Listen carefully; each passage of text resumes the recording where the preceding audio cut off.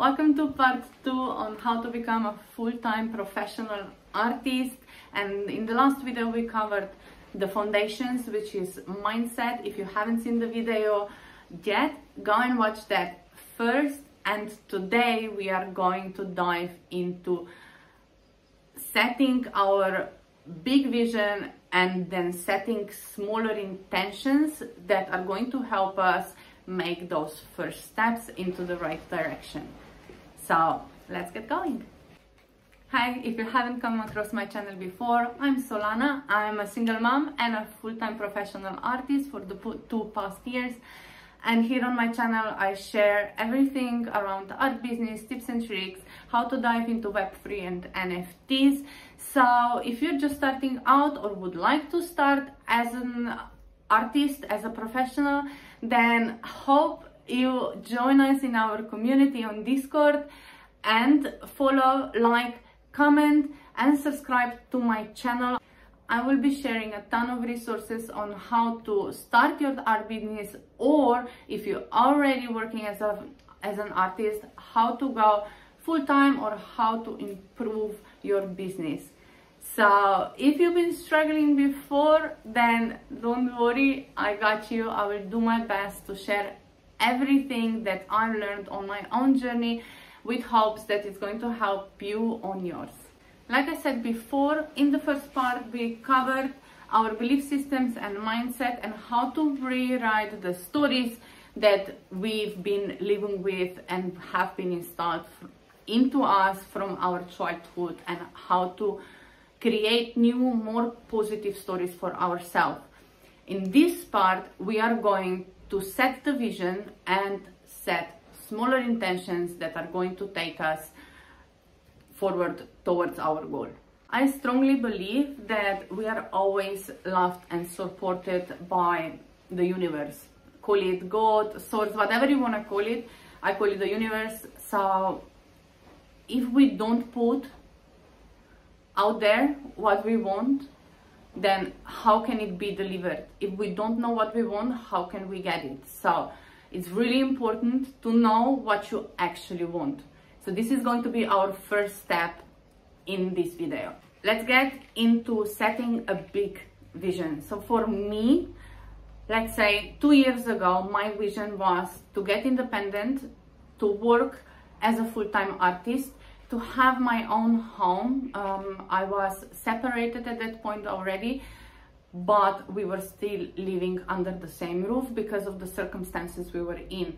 So my biggest wish was to get that independence back, to have my own space, to be free to do what I want, and you know, to be surrounded by a bit more nature, because where I live is quite deserty. So this was my vision, and now I'm actually here.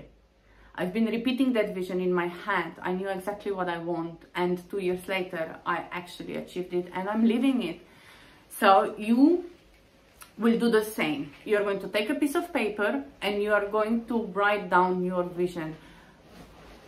What is your future goal? How do you want to live? Where do you want to live? Who do you want to be surrounded with? What type of friends do you want to have? What do you want to do on a daily basis? What type of hobbies you have? Are you having your own studio in your apartment? What is your big vision?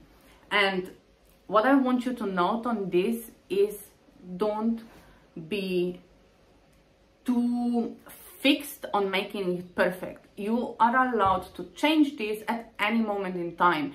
I know I did change my vision a million times, and I keep on working on it because I keep on changing, my views keep changing.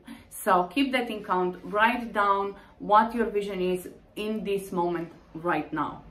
If that's going to change in the future, that's okay. You just rewrite your intentions. So let's first do that. Take your time, pause this video and come back to it after you have this paragraph written for yourself. Welcome back. So now that you wrote down your full big vision of what you want from your life, it's time to set some smaller goals or intentions, what I like to call them, to help you make those first moves. So let me give you some examples. The examples I will give you is based on the story I told you before, on the intentions or big vision that I had 2 years ago for myself. I've written it by now and have a new one for the future. So let's review that one. So I wanted a house by myself, I wanted independence, and I wanted to be surrounded by nature. So I would say my intention is to live in a beautiful, cozy home surrounded by nature and plants and greenery, where I can create in my own naturally lit studio all the art that fills my soul. Another intention you can set is I consistently make 10+ K a month from selling my services and selling my art. I'll give you an example of an information I set for myself just recently, and it says my intention is to serve a community of up-and-coming artists and give them a place where they can grow and expand in their art business. So these are just some of the examples. You don't need to necessarily just do everything around art business. You can do it around money and other goals that you want to set for yourself, like spending more time in nature, whatever it might be. The point of this exercise is to see clear, short-term intentions. If we take the example of me wanting to serve a community of up-and-coming artists, and that this is my intention, to give them a space where they can grow and expand, now I know in which direction I have to look to be able to move that way and start taking aligned action. Okay, so it gives you a clear indication of the path you are wanting to take. So it's important to take time when you're thinking about your vision, for the future vision in a big, and also the smaller intentions you want to set for yourself. They are going to help you to take the right steps into the right direction without getting too overwhelmed with the things that you need to do. I hope you found this helpful.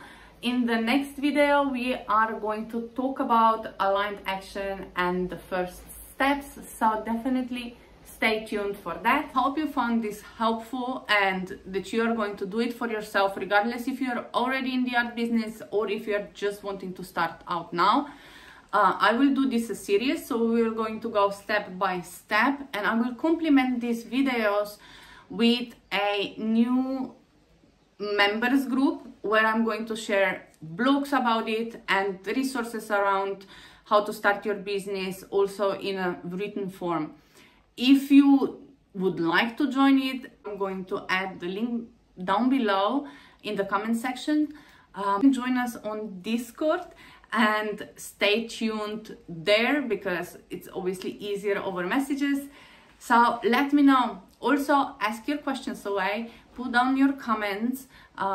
If you have anything, I will do my best to cover it in the up-and-coming videos. And yeah, don't forget to like, follow, subscribe, share with someone who might need it, and let's do this.